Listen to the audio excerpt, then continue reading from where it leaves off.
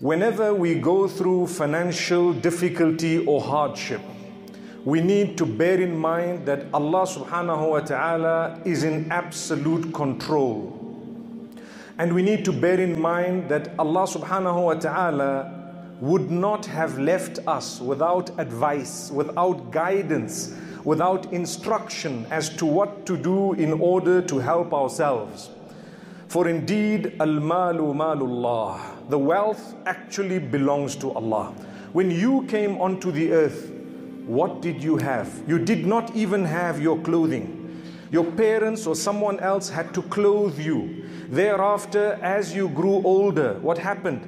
Perhaps there were days when yourself or your parents or those a little bit earlier could not afford a pair of shoes. Perhaps they could not afford a motor vehicle or a car, meaning or a house, or even transport for that matter.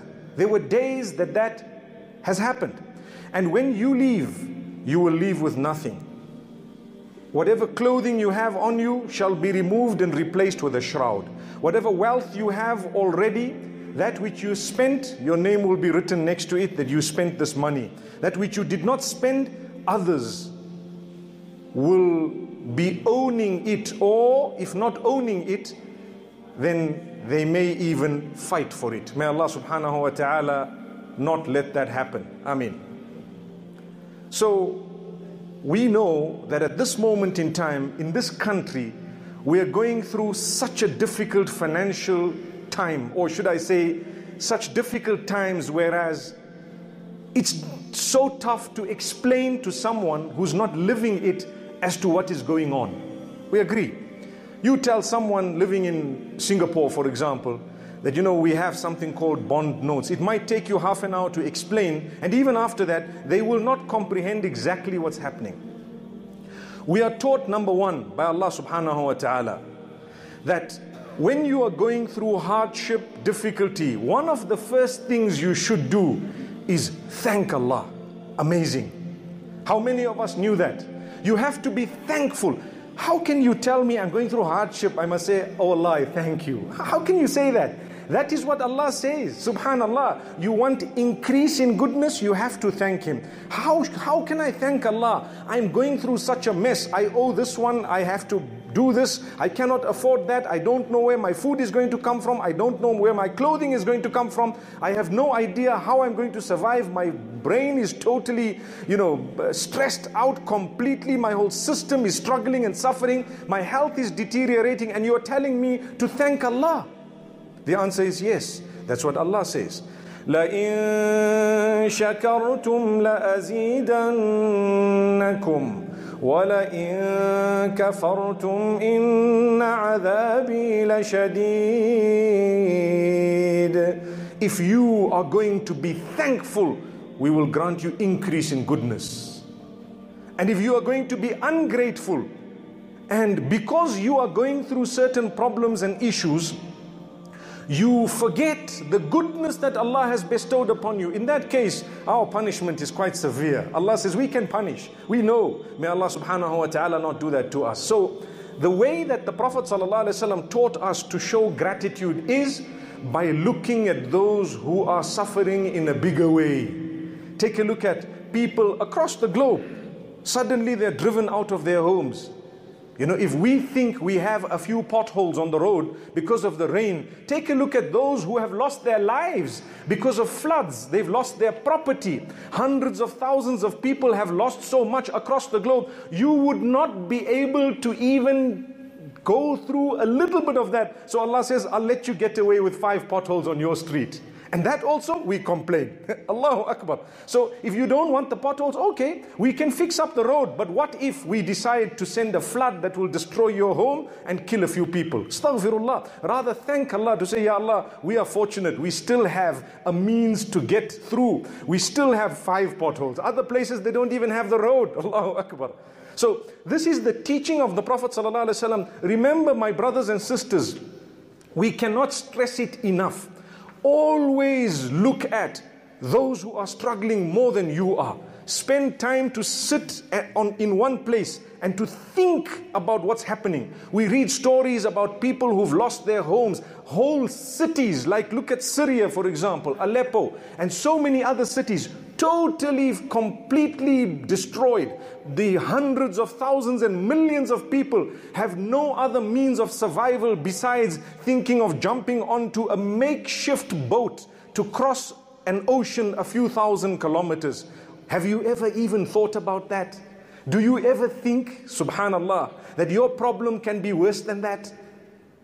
People with bombs raining all over them, left, right and center. They don't know why. They themselves have no understanding of why this is happening. Why me? What did I do? Is it just because I am saying La ilaha illallah? Is it because I'm a Muslim? Is it because the land I am living in has oil or has diamonds or has gold or something valuable under our feet? What is the reason? We don't know. That's what they will tell you. Subhanallah. But they are struggling. When you look at their struggling, you will realize what we are going through is nothing. You have a bond note. They don't even have a note. And they don't even have a bond. May Allah subhanahu wa ta'ala forgive us. So you have no option. One of the first steps of alleviating financial strife or struggle is to thank Allah. Oh Allah, I have. What do I have? I have a lot. You've given me clothing. I've been used to buying new clothing every second year. I don't need that. I can have the same clothing for 5 years, 10 years. What's wrong? But when you start thinking that the lifestyle you've been living for such a while is no longer financially viable, feasible, and if that is your financial struggle, then my brother, my sister, you need to revise your understanding. There are people who don't have clothing. Recently, I was looking at the weather in some parts of the northern Middle East, Syria and so on. The amount of snow, the amount of cold weather, meaning the temperatures, and people without clothing, people who barely have socks. And here we are with temperatures that are far higher than that, and we have the best of clothing. When I say best of clothing, the worst from amongst us has the best clothing compared to them. That's what it is. May Allah grant us the ability to thank Him. The problem, wallahi al-azim, with us is we tend to just complain. Everything is a complaint. Everything is a problem. We want to live such a lavish lifestyle that it is so high in terms of financial demand, we cannot meet it, but we are complaining that we cannot live to that level. Why? This brings me to the second point. My brothers and sisters, in order to help yourselves, and myself included, going through this financial crisis, we have to learn to downgrade our lifestyle, whether you like it or not. You don't need the latest and the best. You don't need to eat out every day. You don't need to have a meal until you are full. Remember this. The sunnah is to only have 1/3 of solid, 1/3 of liquid, 1/3 of air. Maybe your financial capacity might force you to adopt the sunnah. My brothers and sisters, it is a sunnah even if you had money. You're not supposed to be wasting. So downgrade your lifestyle. I'm being serious. Many people are complaining out of fresh air. I can't afford my son's school fees. Well, where do you send him? Well, the fees is $3,000 a term. My brother, there is another school down the road where it is $300. You cannot collect zakat of the community in order to oil the fact that you would like to live up to the Joneses. Not at all. It's wrong. And don't ever you dare complain about financial difficulty when you have not downgraded that. No, it's an embarrassment. Well, if you think it's an embarrassment, then suffer the consequences of not being human enough to lower your level. Lower it. You don't need to live on such a high level. I know people may not agree. Wallahi, it is fact. You have to agree. You have to downgrade. There's no harm. You have to downgrade. If you are struggling financially, take a look at the few dollars that you can save. Sit down and write, where have I spent my money? Take a look. This is unnecessary. That is you will be shocked at how much you can save. And then you will see there are others who are really struggling. They have nothing. Subhanallah. And they are still thanking Allah. They will be there. What did you eat, my brother? I had 1 avocado. Allahu Akbar. I've heard this with my own ears. And they are happy. They are at salah in the same masjid you are sitting in. Subhanallah. And they are so excited. And another person is so upset and angry because he used to go out to eat 5 times a week. And now he can only go out once a week. And for him, that is an issue. And for this man with an avocado, he's thanking Allah that he had one avocado. Where are we? This is why, going back, the hadith says, look at those who have less than you. Wallahi, you will always find that you are way above most others. Way above most others. We have such beautiful soil that we can grow our own fruits. A lot of us have our own fruits and veggies in our own gardens. How can you complain? You are lazy perhaps. May Allah subhanahu wa ta'ala not let that happen to us. May we be from those who thank Allah and who downgrade, who look at others and who realize how fortunate we are. I do not have the time to go into specific examples, but I've given you one or two. And you need to look at people around you who are struggling. Listen to the news and you will see those who were in riches are today not even in rags. They don't even know where they're going to go. I met a brother in the UK who was from Syria, and he was one of the wealthy people. He left on a boat, subhanallah. He left everything behind him. He owned almost a street, a whole street. Everything gone. And his family was so divided that he did not know where members of his family were. And we think we have problems. Allahu Akbar. We think we have problems. May Allah subhanahu wa ta'ala forgive us. Thank Allah.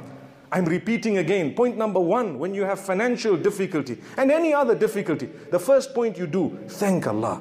Many of us think, you know what, we would start but not with thanking Allah subhanahu wa ta'ala. Then, thereafter, my brothers and sisters, seek the forgiveness of Allah. That is very important. Seek the forgiveness of Allah to ensure that what you're going through is not a punishment, but rather it is part of the test of Allah. Life is a test. You have to seek the forgiveness of Allah. Why?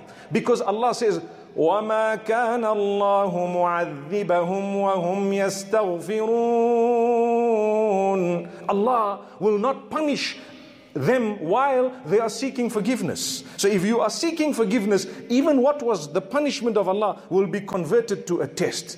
Seek the forgiveness of Allah. Look into where you have gone wrong. If I am struggling, I need to ask myself, what did I do? Did I eat interest? Did I usurp the wealth of someone? Did I cheat and steal? Did I harm someone? Did I hurt someone's feelings? Have I usurped the rights of someone? Did I swear, backbite? What wrong did I do? Search yourself, introspect. You have to. When you come to the ulama, they will tell you, no, my brother, don't worry, it's a test from Allah. Yes, that is their duty to tell you. But you need to know yourself, search your life. Seize that as an opportunity to become closer to Allah, because we are taught that whenever you have a test and that test brings you closer to Allah, it was actually not a punishment, it was just a test. My beloved brothers and sisters, in Islam the concept of wealth is viewed as a test and a blessing from Allah subhanahu wa ta'ala. And believers are encouraged to trust in His provision. The Quran emphasizes reliance on Allah, teaching that everything in this world, including wealth, comes from Him. Muslims are reminded to have faith that Allah will provide for their needs, just as He provides sustenance for all His creations. Worrying excessively about money shows a lack of trust in His divine arrangement. The Prophet Muhammad sallallahu alaihi wasallam said, if you rely upon Allah with the reliance He is due, you'd be given provision like the birds. They go out hungry in the morning and come back full in the evening. This highlights the importance of placing one's trust in Allah and letting go of constant anxiety over financial matters. Islam also emphasizes a balanced and responsible approach to earning and managing wealth. The pursuit of money should never lead a Muslim to neglect their faith or engage in unethical behavior. While working hard is encouraged, Muslims are warned against becoming overly attached to wealth. The Quran states, and those who, when they spend, are neither extravagant nor miserly, but hold a medium way between those. This encourages believers to live within their means, avoid wastefulness, and seek contentment in what they have. Financial worries often rise when people are consumed by greed or the fear of poverty, both of which Islam teaches believers to overcome through moderation, gratitude, and trust in Allah. And dear brothers and sisters, do istighfar, and Allah subhanahu wa ta'ala will open the doors of sustenance for you. And also thank Allah abundantly. Allah subhanahu wa ta'ala says, لَإِن شَكَرْتُمْ لَأَزِيدَنَّكُمْ. The more you are grateful to Allah, the more Allah increases in you.